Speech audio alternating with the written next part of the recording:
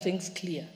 One is I'm saying that in the United States of America, the Superior Court of California awarded farmers $250 million apiece against Monsanto, which was manufacturing Roundup. And it was after that that it was completely banned. Monsanto is a huge company. They had armies of scientists, but they weren't able to win the case. And that case was applied to the entire Europe and the whole of North America and the whole of the United States. How foolish as we as Kenyans to think that we can get better scientists than those ones who have done it in those countries. And furthermore, they said it had the highest number of scientists evaluating it in the history of a damages case in the United States. And I sent it to your office. You have that court case. Today, I'm also mobilizing. I'm going to do a class action in this country, and it will be against the Ministry of Agriculture and against the Pest Products Control Board, because it is their responsibility to protect us. If it is safe, why is it not being sold in Europe and America? And if it is safe, why is it that when our farmers use those products and send them abroad, when they are tested, they are sent, the entire container is returned back? I have visited many of the companies, 6 companies in Nakuru and 2 in Kenya, in Nairobi. They are the ones who produce the pyrethrum-based pesticides. And when I ask them, who buys from you? Because I know the ordinary farmer doesn't. They say any farmer who is exporting normally buys from them. Because you go to farmers, they'll tell you, this is for export, so I use pyrethrum-based.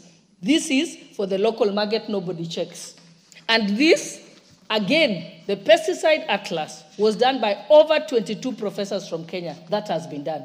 It has been peer-reviewed abroad. Even if you build your lab until when, you will not have that. And when you tell us that you're doing labeling, tell me how many farmers can read what sulfate something 0.2 means. They can't understand those labels. So what you do, just remove it from the market. And we have over 6,000 types of pesticides that are sold here. If we remove 267 that I have isolated as being harmful, we'll still be able to have pesticides in the country. So why you removed, out of the 267, they have removed 7. But they are going too slowly. We'll have too many deaths by the time you get to that. So this information is out there. You don't need to do your own evaluation. The world has done it. The entire Europe has done it. The entire America has done it. There is no way you're going to build a lab and be able to do it here in Kenya. That's a lie. Minister, to make progress, Dr. Mutunga, you've made your pitch, and you are the chairman of the committee. So I don't want you to appear also to be holding brief for the minister who is present.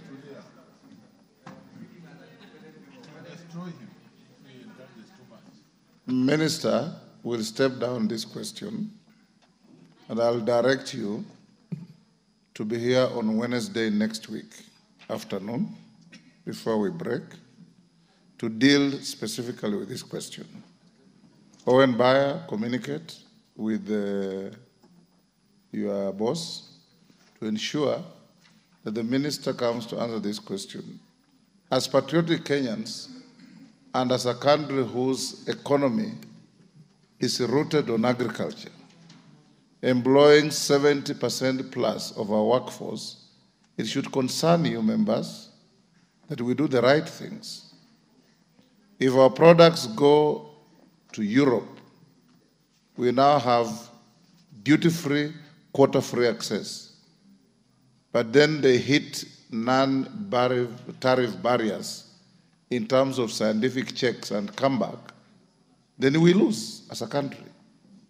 And it harms our economy. Those like the member for Gishugu, whose base of economy is horticulture, they'll suffer, and everybody else. So, Minister, you have a duty to ensure that Kenya benefits from scientific development, both internally and externally. What is developed in America or Europe is universal. We don't want to hear members crying about prevalence of cancer cases.